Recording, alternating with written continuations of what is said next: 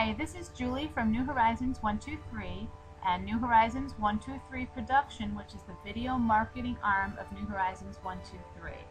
I wanted to share a little tip with you today about how to take an image and make the background transparent if it isn't already. As you can see, I like to use a lot of dark colors, so if this particular image was sitting in a white background, it would look kind of funny. There is one site in particular, I'm sure there's more, I just happen to use this one. Presenter Media already gives you the option of selecting the image as transparent, and I use them quite a bit in my videos. But there are times I don't want to use the little Pillsbury Doughboy, so I want to use a different image. And another program that I have that I subscribe to is iClipArt. So I'm going to show you for this tutorial, I've selected this image, and I'm going to download it to my computer. Hello. There we go.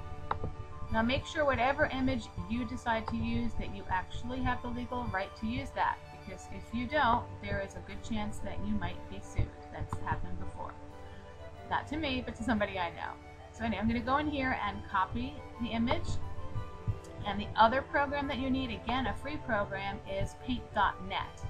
Let me close this out because I already did it. I want to show you how to do it from scratch. So let's do this. Let's close. So Paint.net is an upgraded version of Paint, and it's very functional and it's free, something I really like. So let's do this. Let's do a new one. Okay, and I'm going to go, I had already saved it in my clipboard, this image here, so I'm going to go over to Paint and I'm going to copy it in.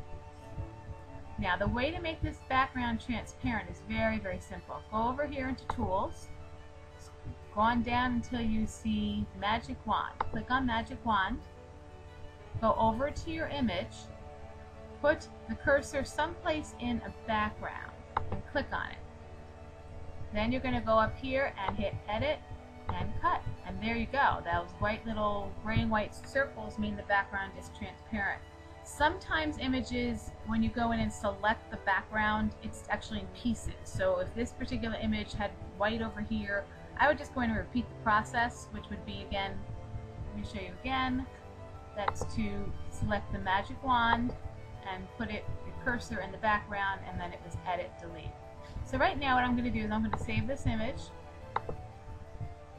I'm going to call it Stress, because the guy looks kind of stressed. And there we go. Now I'm going to show you how it looks in a PowerPoint, because that's generally where I use my images in. So I have a blank PowerPoint open. I'm going to insert a picture, and it's that picture. Whoops, let's try that again. It'll help if I select the picture. There we go. Okay. Now it's hard to tell from this if this background is actually transparent because the entire slide is white. So to show that it is transparent, I'm going to change the background color of the slide to black, and there you can see that the image is transparent. Now if this was not transparent, it would look funny. To me it would, in a white square, but sometimes you might want to use that white square. It depends on what the needs are for your particular project. So that's how you take an image and you make it transparent. And for any other video marketing tips, please do visit my video marketing website. I've just recently put up a DIY section for people that want to do it themselves. Some people want to be able to do it themselves.